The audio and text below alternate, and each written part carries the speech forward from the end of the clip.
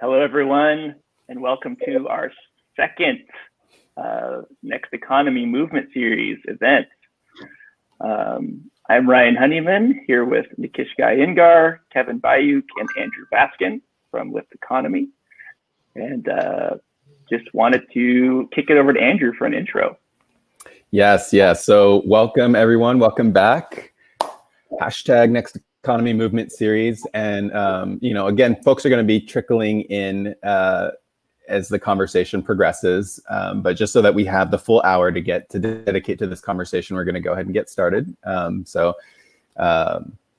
Ryan just mentioned a few of the folks on the call. I'm Andrew Baskin, partner at Lift Economy. And in a little bit,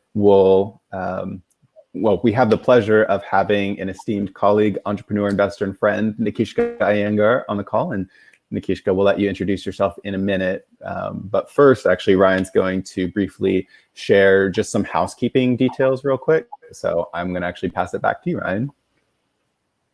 And real quick, actually, before I do, just so folks know, so that we get it in, we're going to be a little bit more brief on the introduction to this series in this session. But if you go to the same link that you have here, Next Economy Movement, this one is /2. The first session is under /1. So that at the beginning of that video gives more in-depth, just to give you context if you're needing that. So I'll pass it back to you, Ryan. Great.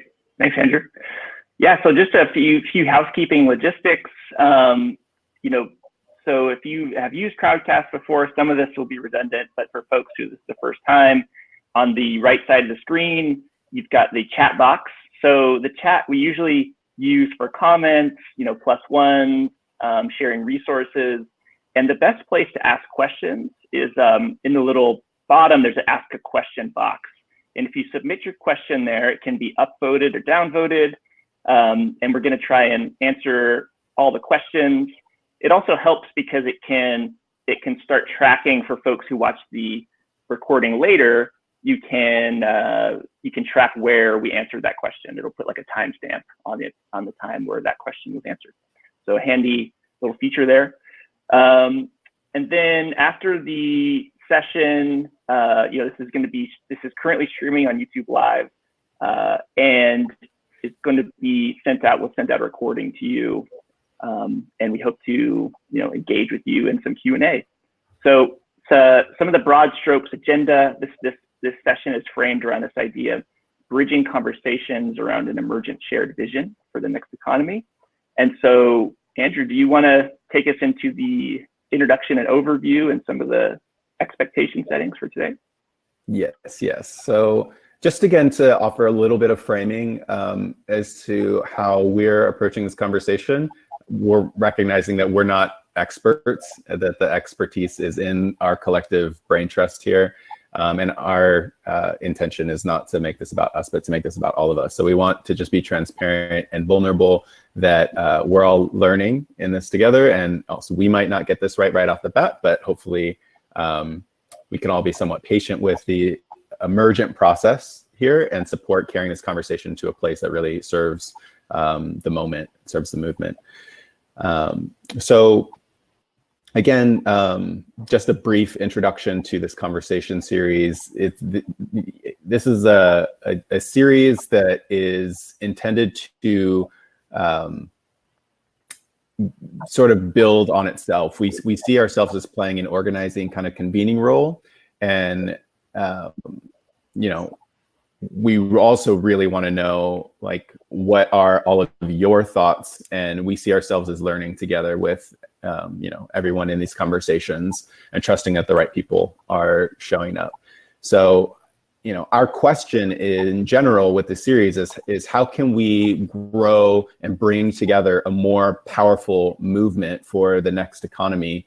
And building off our last session, called Catalyzing the Conversation. It was a very rich conversation, very engaged folks calling from all over. And the conversation really centered around, sort of emergently centered around vision and bringing together multiple visions. There's so many different parts of the movement that are happening, multiple visions, and there's also a lot of overlap between those visions. So kind of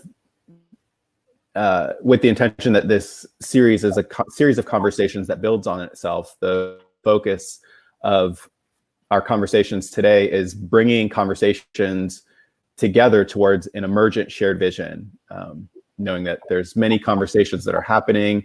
And so like, what does that look like to begin to link these spaces? So with that, to kick things off, I want to bring in Nikishka to share sort of what comes up for you with this question around how do we effectively bridge these conversations and maybe begin to approach clarifying an emergent shared vision that we can all put our collective energy behind. But maybe first, just briefly, if you want to give a quick introduction of yourself and yeah, a bit about the incredible systems change work you're engaged in. Yeah, happy to. Can folks hear me okay? This is my first time doing Crowdcast, so cool. Okay. Hey, everyone. My name is Nikishka. I'm based in Atlanta, Georgia.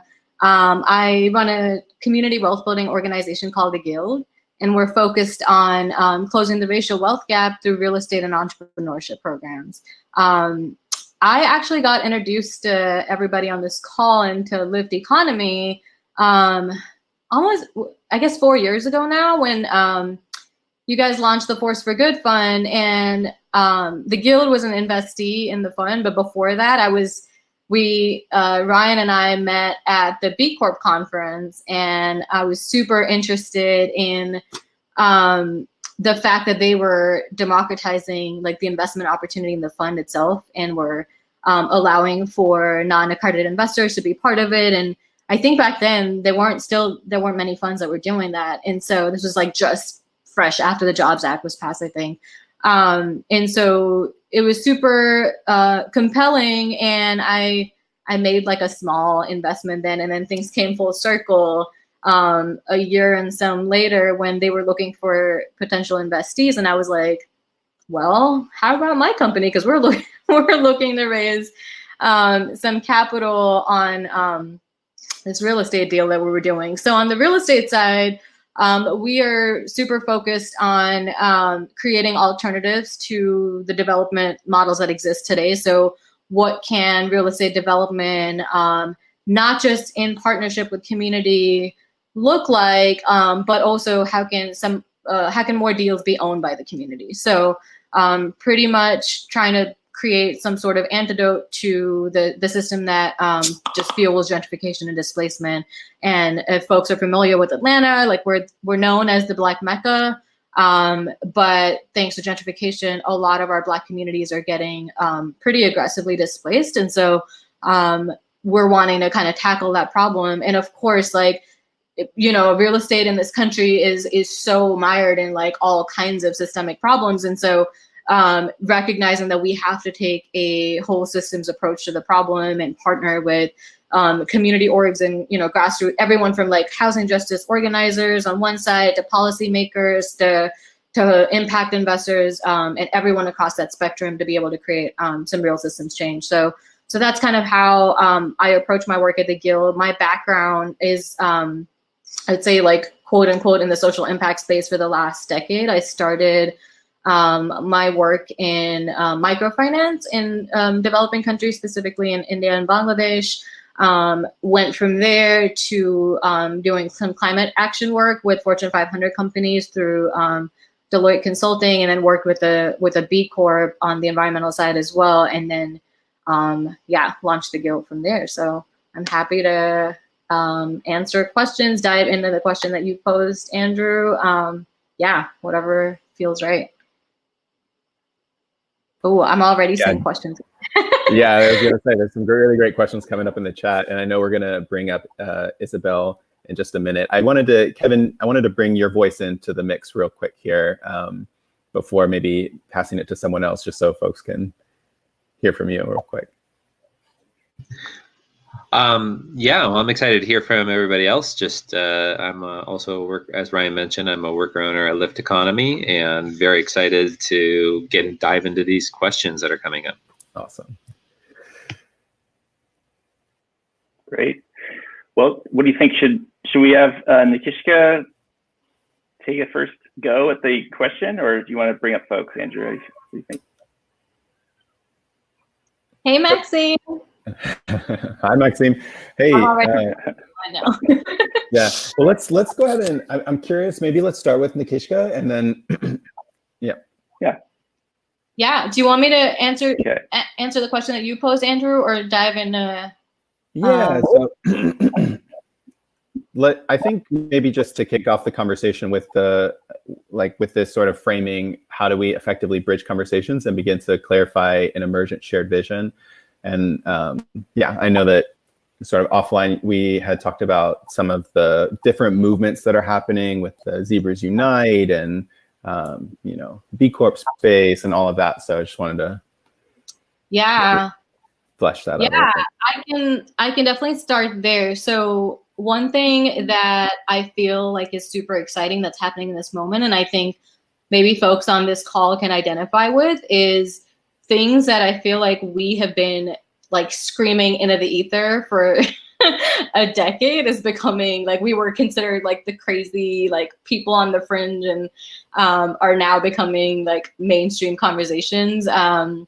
Everything from, like, you know, we have presidential candidates or had presidential candidates talk about reparations to almost every industry kind of grappling with the impacts of capitalism and like talking about it. I mean, I think I've seen like articles in the Wall Street Journal and Forbes all talking about, well, is capitalism over? Like, what's after, you know? And so it's really interesting to see that come to fruition. I hate that it's taken something as crazy and overwhelming and as like COVID-19. But if this moment doesn't do it, then we're really screwed, right? So I feel like now is like that moment that we have unfortunately, unfortunately it's taken this, but we really need to capitalize on it and create sort of a new normal that we can return to. And so with that, I feel like, at least in my experience, I've seen, like I said, like different industries grapple with this question. So one movement that I was sharing with Andrew is Zebras Unite. I don't know if folks on the call are familiar with it, but they emerged out of the tech space. So like when you think about like the VC and tech world, like and their sort of pursuit of unicorns, right? Like the big $1 billion+ valued companies, and you know, so the traditional VC world seeks that, and Zebras is pretty much like the opposite of that. So the opposite of a unicorn, in that they value sort of sustainable growth, revenue, and, you know, healthy profits, not just growth for the sake of it and at the expense of like workers and really the whole economy, which we're seeing happen with lots of VC funded companies. And so this movement emerged. It's grown to, I think it's like 5,000 founders across, I want to say like 5 or 6 continents, 40 different countries. I love that it's all women led. So there's four or five women that have been sort of the champion of it, but it has spread beyond that now. And I say that I mentioned that movement because it's coming out of a space that was so broken like tech, but they're now finding and collaborating with quote unquote next economy practitioners. So one thing that's happened recently is Zebras Unite found sort of like the next economy in folks like Common Future, people that are trying to push philanthropy to do better. And there's a new collaborative called the Inclusive Capital Collaborative that was founded with the idea of like, in order to make all of these systems and all of the industries, whether it's tech, whether it's real estate, whether it's media, like whatever it is, the underpinnings of why things are so broken right now is our financial system and how we fund these companies, right, across the board. And so I think what's exciting for me right now is like these movements are finding each other and trying to rewrite the rules of finance to better serve the movements, to better serve the companies and the founders and our communities at the end of the day. So yeah, that's something that's been exciting for me lately. I see some folks know are familiar with Zebras Unite. And yeah, just like that narrative shifting work, I think that's super important right now. Did that answer your question, Andrew? Yeah. Beautiful. Yeah. Yeah. It's just a catalyst question. So yeah, there's no. Yeah, that was just one. I mean, I feel like across the board, like there's similar, like parallel movements. One of the original Zebras Unite founders, Vanessa Rowan Horace, she's doing incredible work with, and she was on the Next Economy Now podcast too, but doing incredible work, sort of doing that same like finance narrative shifting work for Native communities. And you know, I'm working with Jessica Norwood on some other stuff, and I know she's been on the podcast as well, and doing similar work with Runway Project and for Black founders and Black communities. And so I feel like it's, yeah, like there's this exciting moment where like all the work that we've been doing, maybe in our own industries and sectors, we're now finding co-conspirators and like trying to, yeah, like build movements together. So that's been really exciting for me. Awesome. Well, I'm going to go ahead and drop Kevin. Sorry, Kevin. Maximum of 4 up here. I'm going to push Kevin. I see that Eric's question is the highest ranking, but I did promise Isabel to get her up. So, and Eric, I know you were up last time, and we're going to get you up. So let me get Isabel up here. So I'll invite you to the screen, Isabel. And yeah, once you get up, just, you know, you had 2 great questions. And yeah, feel free to ask away, and we're happy to answer, or love to get you involved. Hi, can you hear me? We can hear you. I don't know what's going on with the camera. I have it set up, but I guess we'll just ignore it for now. Thanks so much for putting this together. This is super awesome. I'm super excited to talk with like-minded people. I'm fairly new to the movement, I guess, but this is something I found in the past few months I'm extremely passionate about and didn't know I had the vocabulary for, and didn't know that there was a whole movement. And so one of the things that I've been seeing in my fairly new path on this journey is that it feels to me like the movement is kind of spearheaded by people who have the economic means and the headspace to be thinking about these problems. And I'm also speaking from my personal experience of like a career led of just like every job I've had is like, we could be doing this better, but I'm not really sure how and which point. And it wasn't until I kind of had some free time and I guess economic means to not worry about just having another job, which I feel like a lot of people are stuck in that loop.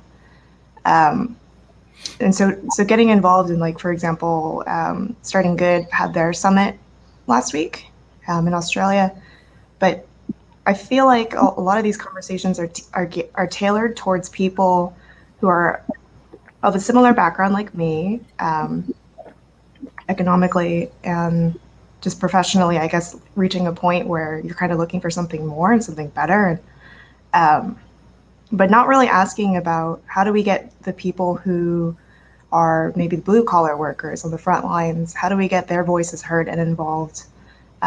Because that's a foundational tenet of the movement, right? Is every voice matters, and how do we get their voices heard? And one of the concerns that I've had coming up is as I've talked about these ideas to people in my community, I'm pretty entrenched in the startup community in San Diego. They've never heard of it, never heard of these words. Maybe some of them, you know, kind of are new to that. They've heard that concept of sustainability not just being environmental, but a lot of them are like, oh, that's a great idea. You're the first person who's ever told me. And they've run their own companies and they've been pretty involved for a long time in the startup world. So it's really surprising to me that just in the first place, people don't know about it. But I guess my question now is, like, especially with COVID, a lot of people are just worrying about survival. And my concern is, as this movement is moving forward, how do we make sure we don't leave people behind? There's a lot of people in our country who still don't have access to computers and internet, or if they do, they don't have the time to sit down and read about all this and join, you know, these conversations. So just kind of curious to hear your thoughts on that. Yeah.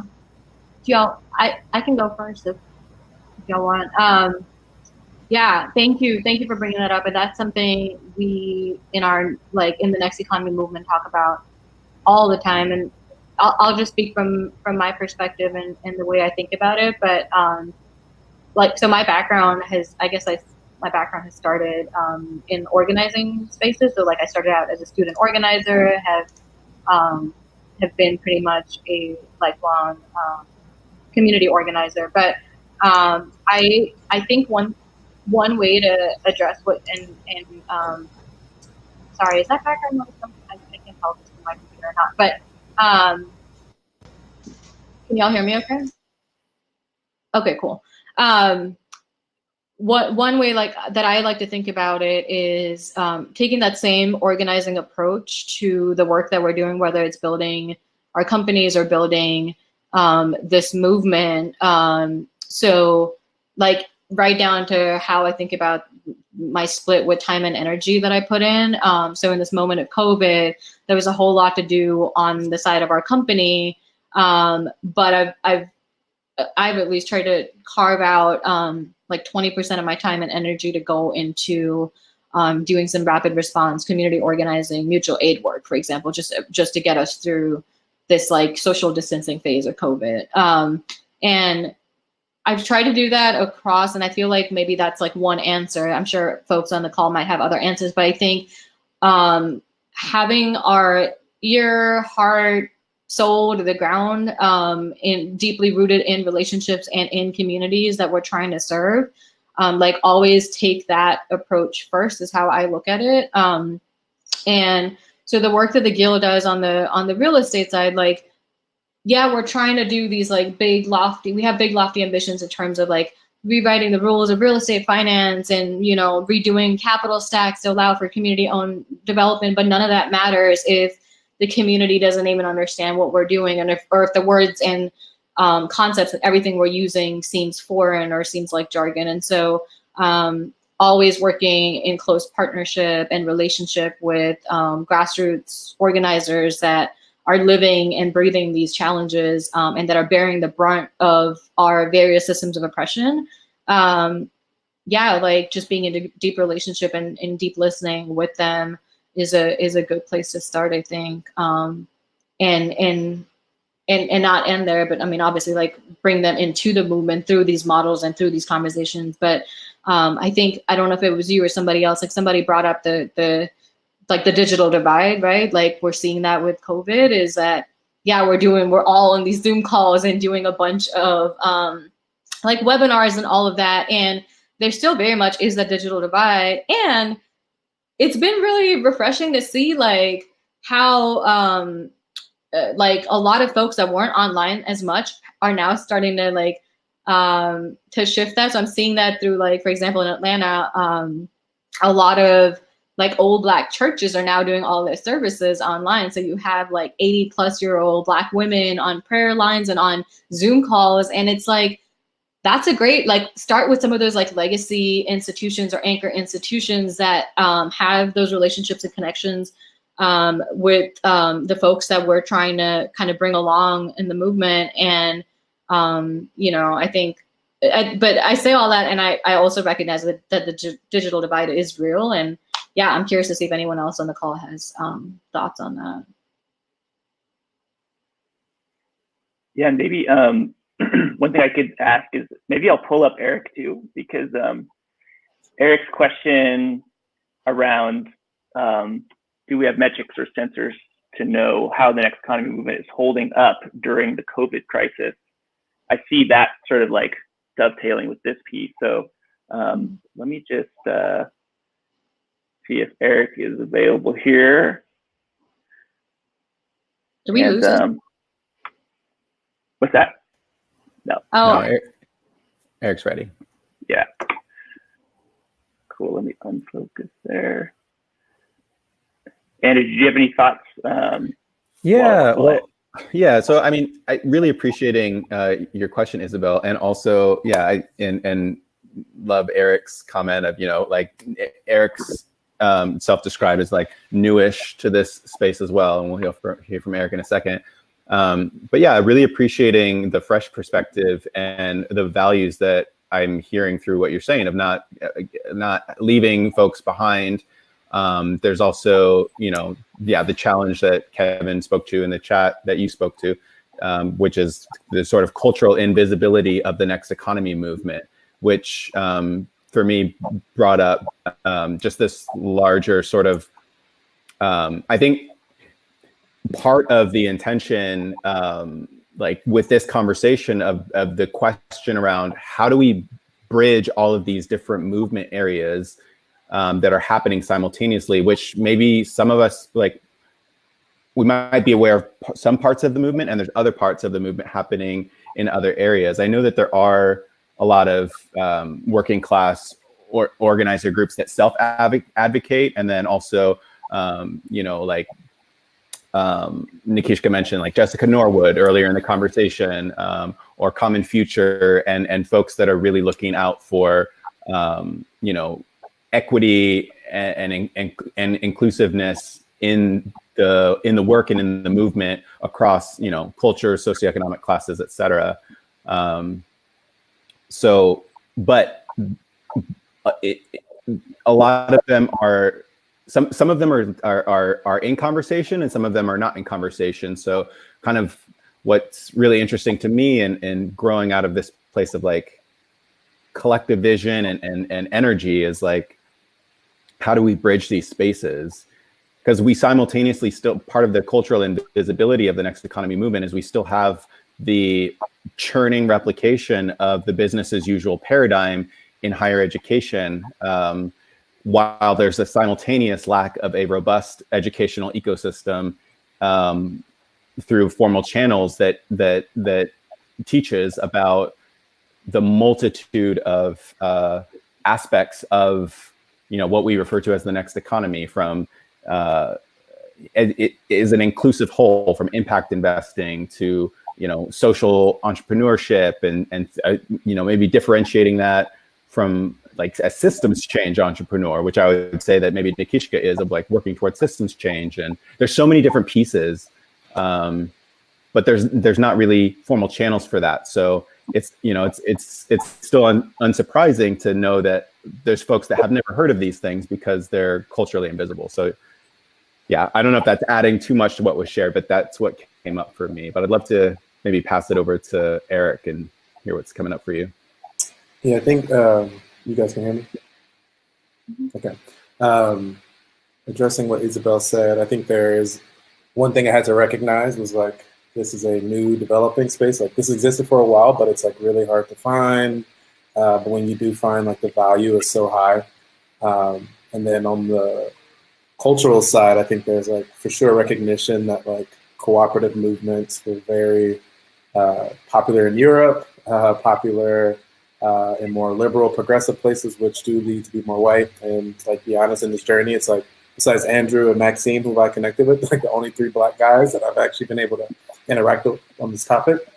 All that to say is like, when I talk to it about people in my community, they're open to it. And there's like, but I had to recognize that I have to pioneer in this space, not necessarily expect there to be a lot of people already to kind of collaborate with. But when you do find it, it's one of the few communities and spaces that kind of aligns to something that I felt in my intuition for a long time, where, correct me if I'm wrong, but I think the Next Economy talked about like an anti-whiteness workshop or something like that, that happens in California, which is just like to hear white people talk about anti-whiteness, as long as we're talking about economic development, is just a different thing in this space. And I don't want to say everyone's perfect, like there's still growth in that area. But I don't know, that encouraged me, Isabel. And that's for my question. Next Economy is very theoretical for me. I know that there's a lot of things happening in other places. It's exciting things to see, the things like the Guild and stuff like that. But I think our big hypothesis is like these economies are more resilient to COVID crises or kind of any crisis. And like to theory, that makes sense to me how it would play out. But I'm just curious of like, is that living out in reality? Is that living out in practice? Or is this like revealed some other issues in the community? So I also, Eric, I put a little book recommendation if you're curious in the chat Collective Courage. It's it details like the co-op movement in African American communities, and yeah, it's a great resource. And to add to like, and I guess to weave into what you and Isabel are talking about, I think there's two things that are simultaneously true. There is this, you know, there's truth around like folks that are dealing with the most severe impacts of all of our systems, like don't necessarily have the luxury and the privilege to like dream up all the stuff that we're talking about. But at the same time, there's also so much wisdom there because of the fact that they're struggling with these systems, right? So there's like the solutions and a lot of other frameworks actually do exist there. I think sometimes like this next economy movement, the way it looks in the mainstream, it still feels pretty white sometimes. And part of like the culture of whiteness is to feel like they're like reinventing or not reinventing, inventing something new. When actually a lot of this has existed in our communities. We might have different language for it. This is becoming more like prevalent for me or relevant for me right now as we're doing this mutual aid work where we're working with a lot of immigrant communities, and we're trying to do some like language justice work around translating our applications and the process and all of that. And we're like, actually mutual aid, the word in English sure might be foreign, but like every community has their term for it. And that's existed. And so I think it's more like it's as much a process of unlearning as it is learning, and kind of looking to some of these other communities that are impacted by all of these systems and like cultivating the leadership there because it exists. And that's kind of why I mentioned the organizing approach is like when you're a community organizer, like you don't approach like with a solution. You start by trying to build consensus and build like to learn as much as possible from the folks that you're building community with to see like what are their pain points, what are they going through, what's their day been like, and you know what's coming up for them in this. And so in that process, like the process of I guess practicing community organizing in this movement work, you realize that actually a lot of what we do, we don't have to invent something new because it's existed. It's just about resourcing the people that are being impacted but have the solutions for it. So so that's just something I wanted to bring up because that really like bothers me sometimes when folks are like, oh, the new economy, and it's like and the movement looks very white, but it's actually no, it's like Native folks, Black folks, immigrants, like we've been doing this work and we have a lot of the answers. And so so yeah, anyway, I just wanted to, I think both of those things are true at the same time. So just wanted to share that. Thank you. And your work is an inspiration too, by the way, for the Guild and stuff like that. So it gives me a lot of hope in that space. So thank you. Thank you. Awesome. Well, I was hoping to maybe bring up Maxime. So let's see if I can invite Maxime on. A lot of this dovetails together. So while he's joining here.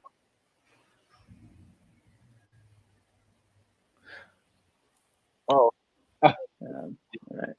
There he is. Hey. Hey, Maxime. Yeah, would love to get your thoughts and comments on what's been said, but also, your question, how do we ensure this work is serving the needs of the most vulnerable / marginalized while also building radical new systems?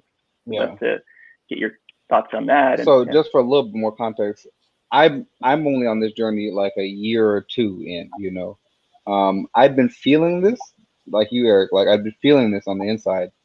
Like, I think ancestrally, we know this, like it's in our body, but then every day we're just trying to operate and survive. And I'm trying, like, I know there's like everyday need that we need to serve as like marginalized people or vulnerable people, or just as people, because there's a current system we're under. But then how do we build a future so we don't have to deal with this again? Because I think on Ruthie Roy, she wrote something about like this being a portal, like, and like Yeah. Yeah, exactly. Yeah, like this is the point we're seeing a possible avenue to the future right now during this pandemic. And are we gonna and I think the world right now is like trying to clamp back down to what it's been doing forever. How do we make sure that we serve everybody's needs, because this is a trying depression time for everybody, for most people, but we also build something that's different. I think that's one thing I've been wrestling with, trying to figure out, because we have to get everybody to learn. I think one thing is like getting everybody to learn and understand this, but then we start growing more. Oh, thanks. Yeah, you put that in there. But yeah, that's I'm just trying to figure out dancing between like the short term and the long term. I've talked a lot, so I'm going to let one of y'all go. I think that's why we invited you, though, Nikishka. We want your advice. Yeah, Andrew or Nikishka, either you want to. Do you want to go, Andrew? No. Okay. Yeah, Kevin put some stuff in the chat as well. I think a lot of this. So you asked him, short term and long term, and let me also just say, I'm also just learning. I might have been in this space for a few more years, but it's so much is emergent and evolving all the time that I don't necessarily have all the answers. I just when we know better, we try to do better, and that's pretty much the most we can do. But yeah, some of that is he shared about kind of practicing and embodying a lot of what we want to see with the next economy in just our daily acts. So where we get our food from and where we get anything. And I'll say, I'll be the first one to say, I still order a lot of shit online on Amazon. I am trying so hard to divest, and this pandemic threw a wrench in all of that. And so it's hard. It's hard to embody a lot of this, but it's important work that needs to be done. And yeah, one thing that I'm trying to do, I've been seeing a lot of articles about after the Depression, how the New Deal cemented a lot of stuff that was to come, policies, programs, business, post-Depression era, and what that should look like. And I know we've got versions of it with the Green New Deal and those conversations happening. But I'm trying to think of strategy for our overall movement, and looking to some things in history that might not, from a strategy standpoint, they might have been really great, but from an outcomes, they didn't necessarily serve us, people that look like us, but they were smart, tactically and strategically. And so kind of borrowing stuff from there to the extent that is possible for the whole movement. But yeah, it's really hard. So we mentioned Jessica Norwood, we just had a conversation this morning about what does it mean to embody a lot of the stuff that we're talking about when it comes to running of our businesses, right? We talk a lot of stuff. We talk about systems and a lot of these concepts and capitalism, but you said, you've been feeling it in your body for a while, and you might not have had the words for it, but we've all felt it. And so what does it mean to move differently so that we can truly divest from capitalism from our bodies? And for me, that means setting boundaries around how much I'm working. I tend to work and have this thing to produce and think about my productivity, and it's I've had to really check myself on that and divest from that, because yeah, that's also a tool of capitalism and white supremacy. And so using this pandemic as a moment to practice what I'm talking about conceptually in my daily life and my practice and how I run our business. So I'm probably rambling, but some of these I don't have answers. It's how are we, but I do think to Kevin's point, it is about embodying all of that in a lot of times you see we talk about this in movement spaces where the most left like woke, like, you know, progressive organizers sometimes are the most toxic to work with and organize with, right? Like, because they've internalized all of the systems, so a lot of that work has to start from like unlearning and divesting from the systems truly at like a cellular level for ourselves, or we're just going to replicate a lot of the issues, because it's people that carry systems. Like, yeah, these problems are systemic, but it's the people that are upholding these systems. And so yeah, I think that's, and that's honestly the hardest part. Yeah. All right. Yeah. Thank you. And you know, one thing that came up for me, have any of you read Ian Haney Lopez's book, Merge Left? So no, I just interviewed him for the podcast, and so coming soon on our podcast feed. But a little teaser, he has some really good insight into like cross-racial solidarity work and like the narrative that like works. So in the left, we have like these two wings of the left. One's like the economic populism, which is like, you know, we have to focus on things like healthcare and education, blah, blah, but we can't talk about race, because if we talk about race, like the white working class, like the middle of the country will abandon us. So that's like this sort of more like Bill Clinton, older school approach, but still maybe adopted by current presidential candidates in the Democratic Party. And then we have the racial justice wing of the party, which is like, we've been silent too long. We need to dismantle white supremacy. We can't wait for white folks to be comfortable. Like, this has to happen now. And so obviously like the challenge that Ian Haney Lopez talks about is you basically have like 10% of white folks will be like, hell yes, the racial justice, like we need to do this. Like, I agree with this. This is like, I'm doing it because I believe that this is the right thing, or like, you know, I'm like down for it. But it's not like enough to really like shift the whole country. And then if you go economic populism, then people of color, like, you're leaving us out again. Like what the hell, like F you, you know, we're not going to vote.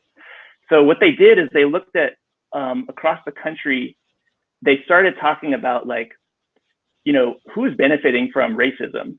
And if you really look at it, it's not that there's like a bunch of people benefiting from racism, because if you have like white union leaders who are saying like, I want to elect Trump, like Trump and Republicans are actually like destroying unions. And so the people who are benefiting from racism are a few wealthy elite people, like the Koch brothers, the Mercers, like Frank Luntz, like Republican strategists.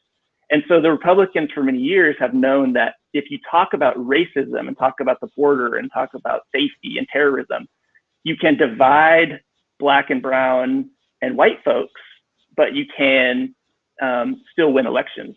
And so what Ian Haney Lopez did is he went out to like Ohio and like other places where he talked to white working class people who are like in the middle.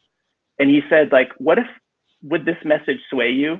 Is we're all working hard together, Black, brown, and white, but there's certain people, certain greedy elites who are actually using race to divide us in order to profit from racism and to break down solidarity.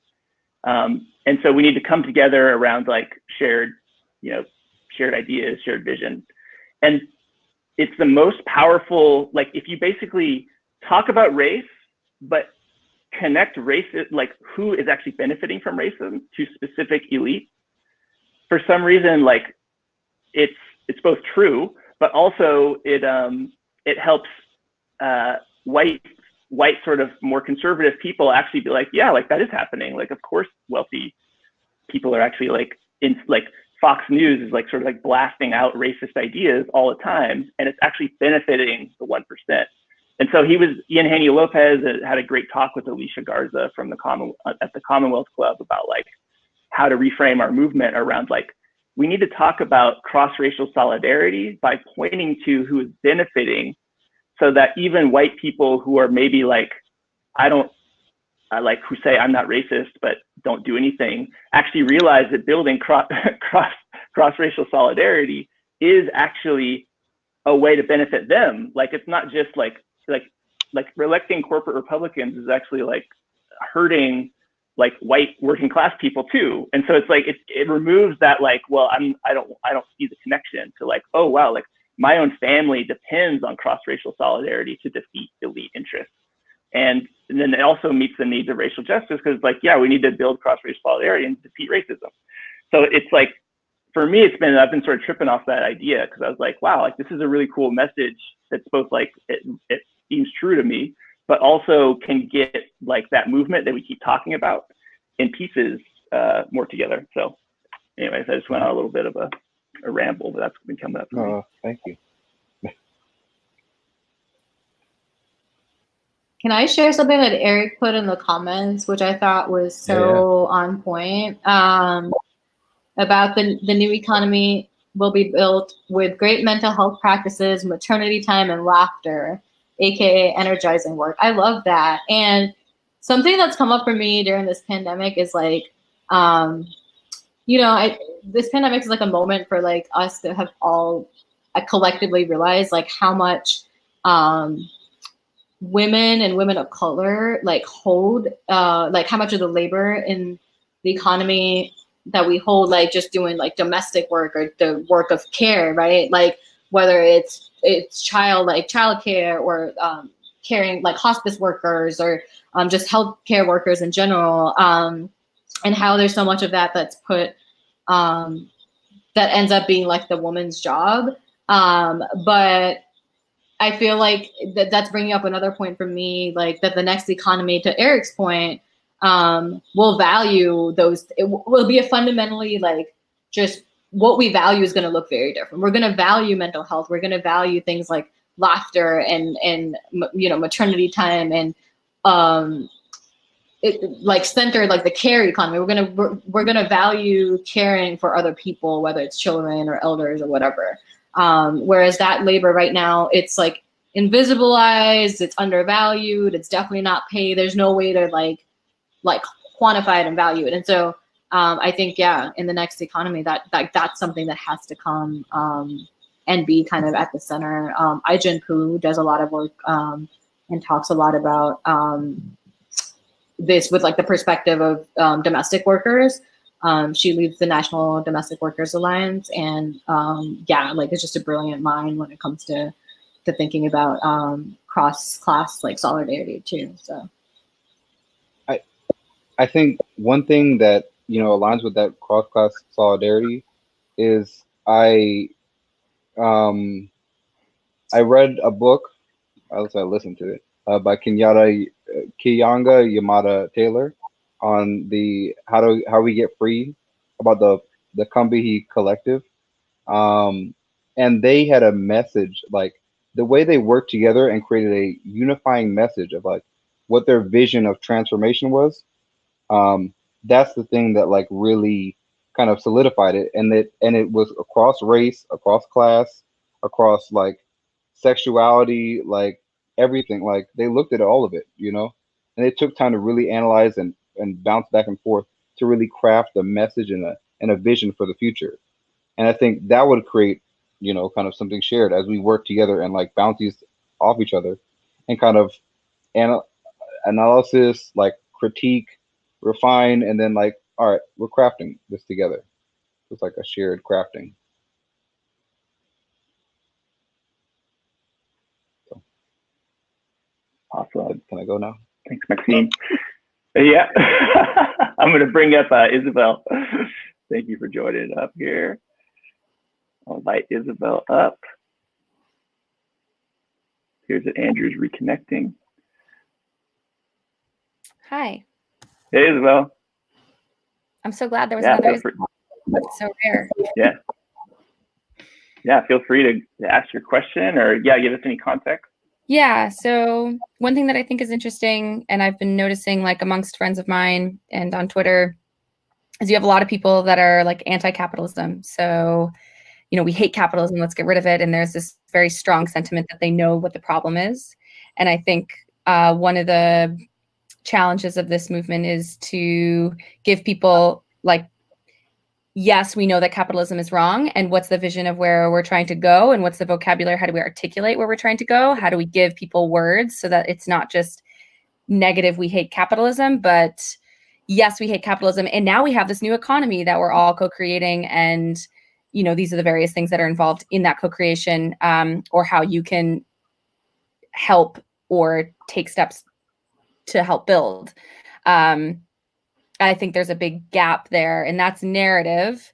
But curious if you have any thoughts on how to develop that narrative, or how you've seen that narrative be developed in communities that you've worked in or in businesses that you've worked with. Yeah, or just any observations around that. Can you just clarify the question one more time real quick, Isabel? Yeah, sorry. Okay. So I was saying that you see a lot of like anti-capitalism content of people like knowing what the problem is, very able to articulate what they don't like, but not necessarily seeing where they want to go or what the vision is, or like knowing even that there is an alternative, or being able to like think outside the box, and instead of just taking it like, oh, this is just how the world works, and, you know, bummer that it's not going to work for you or either your next generation. Instead of like, how do you inspire minds and give them the vocabulary and awareness that there is a whole new movement out there that's being created? And I think that's the biggest gap that is currently in the conversation, I think, in a new economy is, yes, we know what the problem is, but how do we help take people on a journey to talk about and actualize a solution? Yeah. Andrew, were you going to say something? You go ahead first. Okay. I was just going to say, yeah, there's examples of other organizations that I've seen that do it well. And I can just share an example from my own. But like I know Boston Ujima Project, they might have come up in on Lyft's podcast or something, but they do a good job of like catalyzing and like putting up this like shared vision that people can feel excited about. So you're not just feeling like you're fighting against something, but you're fighting for something. And I think that's super, like there's all these like, yeah, like studies out there to show like psychologically, like we want to feel like we can be part of something positive, not just constantly having to resist and resist and resist. And so I think that's super valid what you're asking. One thing that we've been doing with our work at the Guild is, so like I mentioned this earlier, but we're trying to create like an alternative development, real estate development model. And so we know like what we stand against is like gentrification and big development and blah, blah, blah. Like, but when we talk to communities, obviously they already know all of this because they're feeling the effects of it. But what we try to like share things like, wouldn't it be cool if you could not only decide what came into your neighborhood? So if you want a grocery store, or if you want a daycare, or whatever you want, like taking concepts like democratizing governance to this means like you get to decide what comes into your neighborhood, and you know, so things like that, or like democratizing ownership. We say, well, imagine now when property values go up because there's like the city is pouring, I don't know, dollars to revitalize your neighborhood, instead of like being worried about the increase in like property taxes, you're getting to benefit from it because you own a part of this building, and actually your value and the value of your shares is going up. And that means you get to take home some of this money. So you get that shared prosperity language, showing that to them in like real life projects and examples, I think helps kind of, and like personalizing the example a bit, versus just talking about it in concepts and systems. Yeah, that's, and I use Boston Ujima because I feel like from some of their work that I've seen, like they do a really good job of like, yeah, personalizing a lot of those things. Yeah, what came up for me is well, first of all, I want to really appreciate and acknowledge the question that you're asking, and also I saw some other questions in the chat kind of around how there's different parts of your question, but one part is like, how can folks at whatever place they are in the spectrum of, I just learned about the next economy, to I've been deep in this work for decades. You know, how can folks meaningfully plug in, engage, stay aware of what's happening? One framework that Lift Economy team references a lot is the two loops model from the Berkana Institute, that kind of like the business as usual economy is on the decline, while the next economy movement is up. And there's a bunch of kind of like pioneers that are bridging that gap. And then there's this role of illuminators within that space who lift up those leaders, models, and stories so that we can learn those things. And we mentioned the Next Economy Now podcast, other resources, the New Economy Coalition, newsletters, like rich information. There's so many.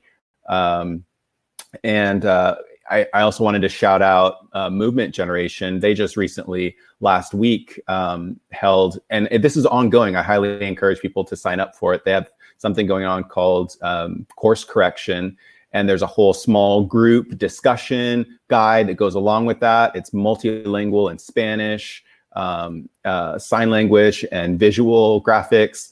It's incredibly impressive, and that's going to be ongoing for the next several weeks. And I'll share a link in the chat to more information about that. But just wanted to shout that out really quick. Oh, there we go. Thanks, Ryan.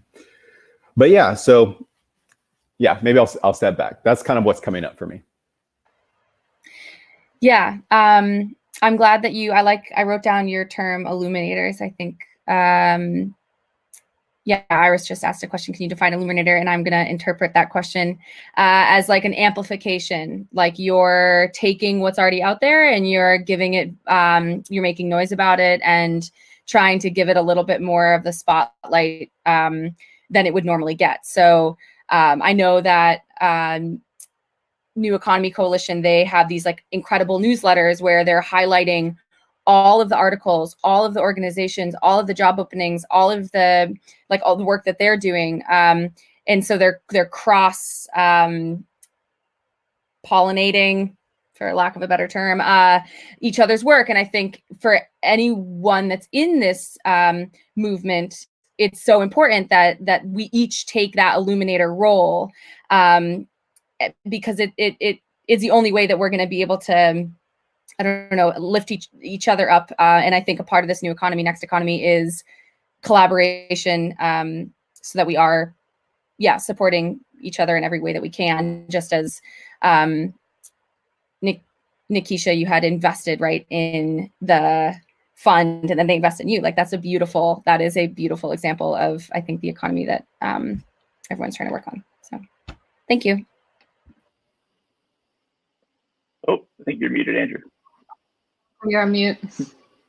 Thanks. Sorry about that. But yeah, building off of that, and I see we only have a couple minutes left here, but I just want to maybe draw some threads through this. And you hit the nail right on the head. Illuminators. Yeah. So there's like culturally invisible to much of us is the Next Economy, and shining a light into those dark spaces by uplifting, sharing out these models. And this is part of, Eric mentioned